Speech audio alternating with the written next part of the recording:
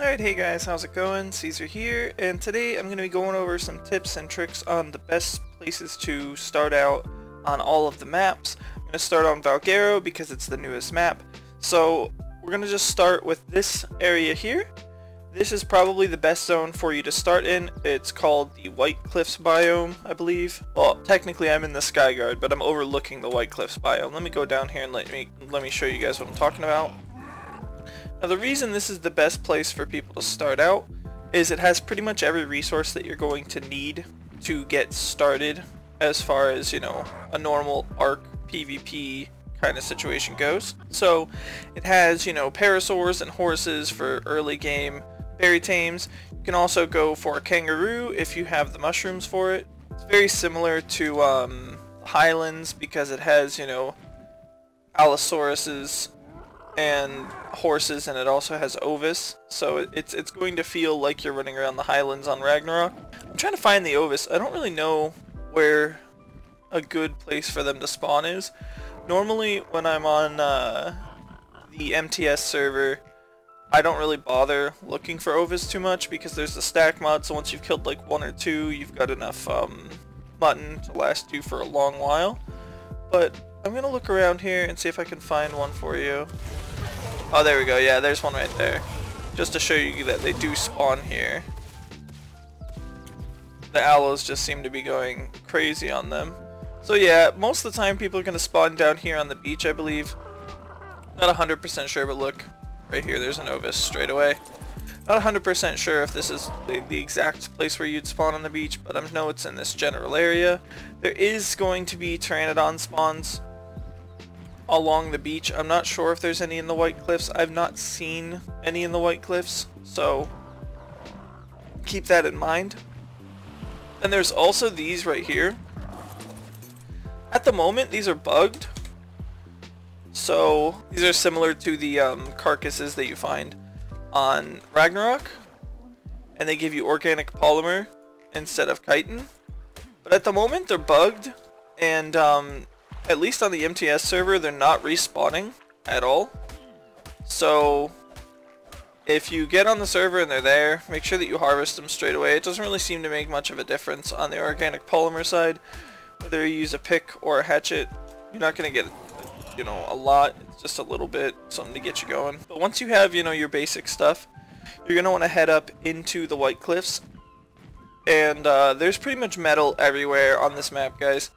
It does look a little bit different than it does on Ragnarok, but let me show you guys a couple of good spots that you can be farming. So if you head all the way into the White Cliffs, and I would recommend getting a PT for this because this map does have a lot of elevation. You're going to want to go all the way back to that Skyguard area that I was at. The good thing about these bodies of water, by the way, let me just circle back and show you guys really quickly. Pretty much any remotely deep body of water on this map is going to have pearls in it. So this one made a liar out of me, but let me find one for you guys and show you what I'm talking about. Oh, and while I'm at it, you guys might recognize these plants here.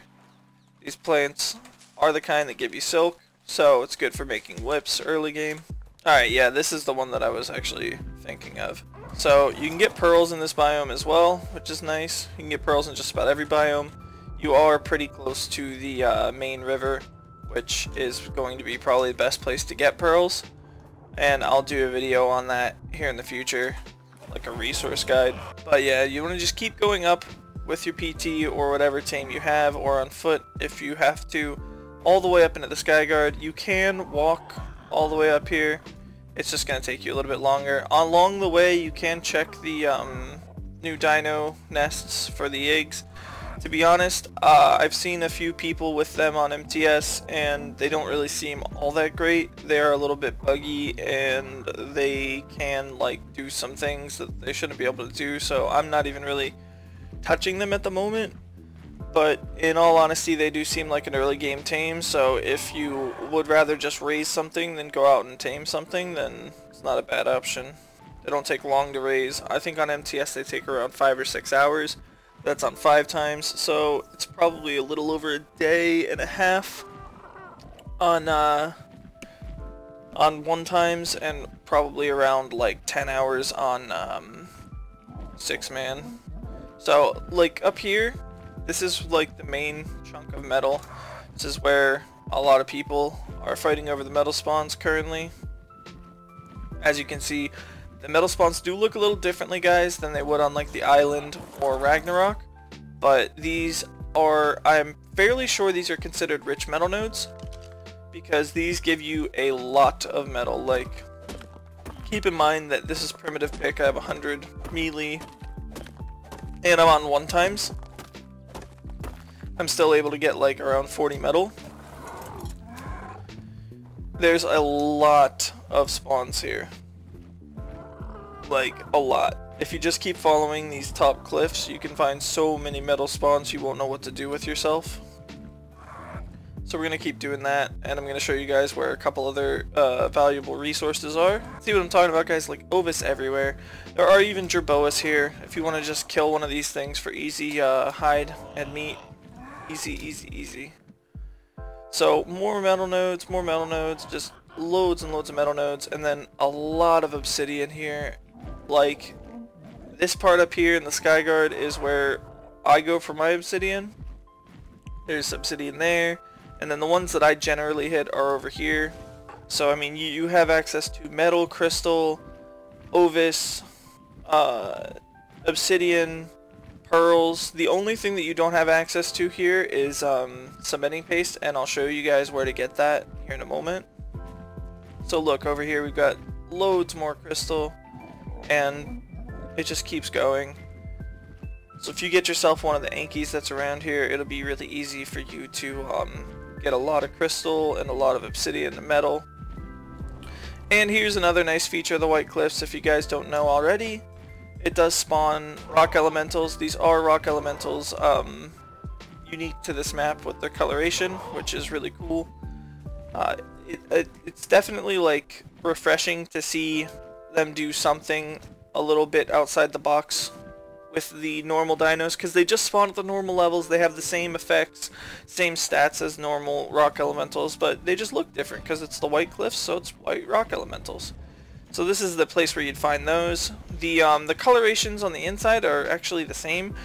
The red and the blue and the green and things that you'd normally see, but because it's white, it stands out that much more, so it just really looks amazing. Like, actually my friend Hevs tamed up a rock elemental earlier on MTS, and it was similar to that red, but like a lot darker, and it looked really good. Like, it's one of the best looking rock elementals I've ever seen. And as you move closer towards the redwoods, you will find higher level stuff, so things like Rexes and Brontos are a little bit more common over here. Let me see if this is actually a different area. Nope, still the Skyguard. And you will actually also find a handful of Pear Racers. And if you go over here, guys, if you keep heading towards the redwoods, I believe that would be... yeah, it'd be west. I don't have myself showing up on the map, so sorry, I'm kind of having trouble figuring out where I am. There's a very large body of water here, and this has a lot of pearl spawns in it. So this is another good place to go if the first couple pearl spawns aren't working out for you and you started in that area. And it's also a good place to go if you don't want to build in the area that you spawned. But as you see, there's lots of pearls in here. Normally you will run into people at the pearl spawns, so just be prepared for that. Just do what I do, bring flippers with you and hide your birds somewhere so that if somebody does show up, you can always just, scoot away if need be. Alright guys, so I'm going to head back over down towards the water where we originally started, and then I'll show you guys where you go to get paste starting in this location. I'm not sure where the best place to get paste is yet. I will make a video on that once I know for sure. I think it's the spot that I'm about to show you guys, but I'm not going to say for certain until I've actually explored the whole map, because I don't want to, be wrong. So just give me a moment and I'll cut to when we're back down at the beach. So once you get back down here to the beach, guys, what you're going to want to do is go into the jungle, but not very far. So this is the jungle biome. It's basically the same as most jungle biomes, except it has a little bit of different character traits. So you'll see things like mammoths, which aren't super common. And, There's oil spots for like oil pumps and things like that. Oh, there's actually a Quetzal here. I've not seen a single Quetzal on MTS yet, guys. Fun fact. And I don't know that anybody else has either, because I've not seen anybody using a Quetzal even. So that's actually kind of cool to know that one of the spawns is in the jungle. But we're going to basically, you see that large body of water up ahead of us, guys? That's where we're going to be heading. And there's like a lot of beavers that spawn near there. So that's the spot right there where you'd want to go for pace. We're going to go down there and show you guys like the handful of spots that I know of that are really easy to get the beaver dams. So what I do is I go over here to these first two on the left. And it's not like they're going to be the same ones every time. But I'm going to go ahead and show you really quickly. Go passive. Access the beaver dam. Stop accessing it. And then just hop on your bird. And they're going to aggro you as if you just, you know, used a rare flower. And then just go and hover over this cliff. This is going to throw them off the cliff and give you all the time in the world that you need to go and loot those beaver dams. Again, if at all possible, once you're higher level, make sure that you bring scuba flippers because there are going to be beaver dams in the water. And it just makes things a lot easier. So there's one left. But I'm on, you know, creative mode, so I don't really have to worry about them too much. So, I mean, they're the same as normal beaver dams. There are no large beaver dams, unfortunately, but there is a good amount of these, and even on the MTS server, they're spawning quick enough that I'm able to get paced every, you know, half hour or so, no problem. So normally, when I come through here, there's usually a couple more here, so make sure you don't check, or don't skip out, I mean, on this grassy area, because there is usually some spawned there. And then up here, there's a few spawned up here. And then I always go and check this big middle bit over here. And this island here in the middle, I don't know, I think there's a few foundations on it. There's never any trees on it, so it looks a little different on the MTS server that I'm on. But there is usually beaver dams in the water and along this island. So let me just go ahead and show you guys what I'm talking about really quickly. See if there's any in here or not. Yeah, see, there's a few. Okay. So if you harvest all these beaver dams up, the rates are pretty much the same no matter what server you're on. It's beaver dams, they don't change. So it's usually around like 900 to like 1400 depending on how many beaver dam spawns you find and how good the rolls for the paste is. Just make sure that if you come here to do beaver dams, guys, that you do empty out the wood. There's nothing more annoying than when somebody goes and, you know, gets the beaver dams and doesn't empty them out. Like, it's to the point where people are even suggesting adding in a feature that makes it to where the beaver dams despawn if there's only wood in them. So it's really simple, guys. I'll show you what I'm talking about. Like, this isn't something that's going to take you a long time if you're on PC. Just go up to the beaver dam, open it up, go over here, hit whatever key it is to drop, and then transfer all. If you do that, you're not going to get hit by the beavers even if they're right on you, and you'll be good to go. It doesn't take but 2 seconds, and it makes it to where the next time that you come here, you can hit up the beaver dam spawns, and it makes it to where when everybody else comes there, they can as well. Literally, look, these guys are right on me. Let me show you how quickly I can do this. This one had a lot of wood in it. I'm going to get tagged like twice, but it's not a big deal. I'm going to hop on my bird and I'm out. So yeah, guys, that's going to wrap things up for this video. Just a quick little video on, you know, how to get started on Valguero.